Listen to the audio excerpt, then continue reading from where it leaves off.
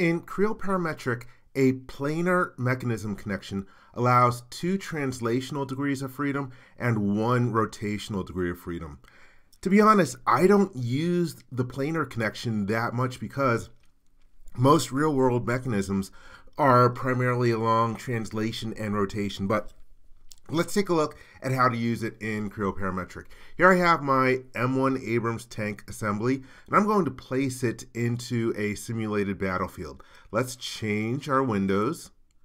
And here we have an extrude feature. It's a non-solid feature in the assembly, and I'm going to place the tank on here with that planar connection. Let's click on the Assemble button, and then let me go to In Session. Here's my tank. And let's just drop it right about over here.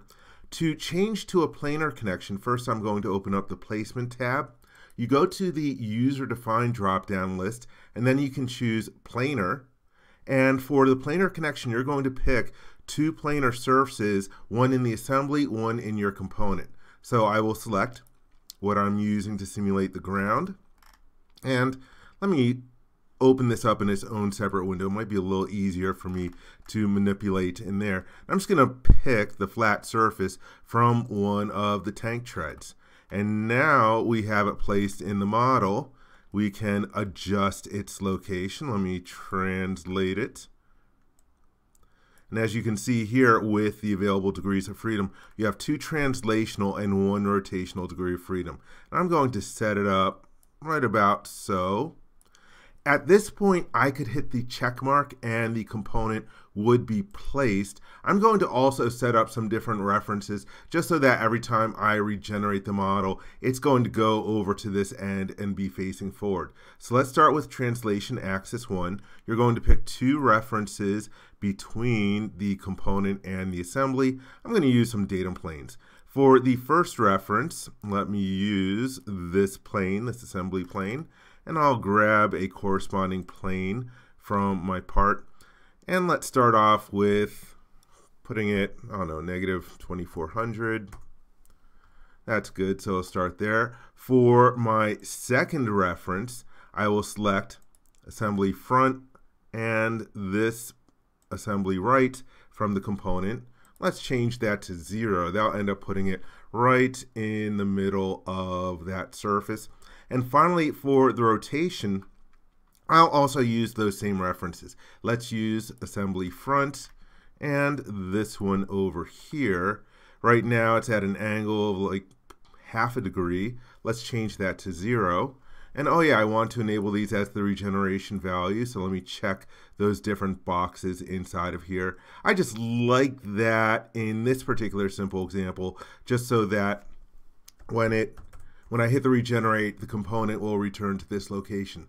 To be honest, if I was using this in a higher level assembly, I usually don't enable the regeneration values because I have had difficulties just keeping track of where I have regeneration values and where I don't. You can go to your mechanism settings to disable all regeneration values in the assembly.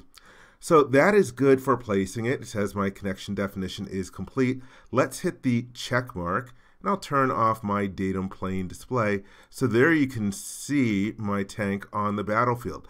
Let's have it move along here. So to create a motor, I will go to Applications and then Mechanism. And now, if I go to my motors, there's already one motor in here that came over from the assembly. You can see that little indication over here. Let's create a second motor. So I can right-click on Motors and hit the new icon. And for my references, I'm going to use this axis from the connection. And unfortunately, this axis is going to end up needing a negative value. So let's use for the driven quantity, I'm going to do a velocity, and let's use a velocity of minus 200 inches per second, and then hit the check mark. So now I've got my new motor created. Let's go to create a brand new analysis. And this one, I like to use kinematic analyses. Position analyses are the old Pro Engineer 2001 and earlier solver. I like the True Kinematic Solver. And let's see, let's have this run for, let's do 24 seconds. If I go to the Motors tab, I can make sure that I have both of my motors running. So again, here's the one that'll traverse the turret that's coming over from the tank assembly model, and here's the one that I just created. Anything else in here? Let's do a little higher frame rate. And everything looks good. I did not set up a snapshot for the initial position, but my regeneration values will take care of that. And so let's hit the run button, and there we can see it moving along there.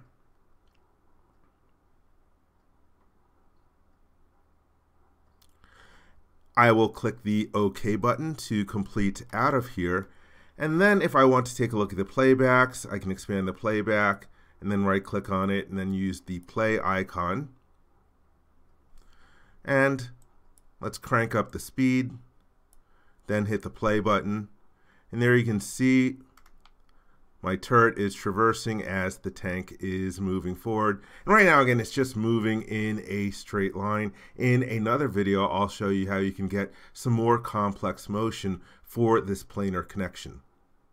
I hope you enjoyed this video. For more information, please visit www.creowindshield.com. If you learned something from this video, please give it a thumbs up. And if you like this video, please click the subscribe button to be informed when new videos are uploaded. Thank you very much.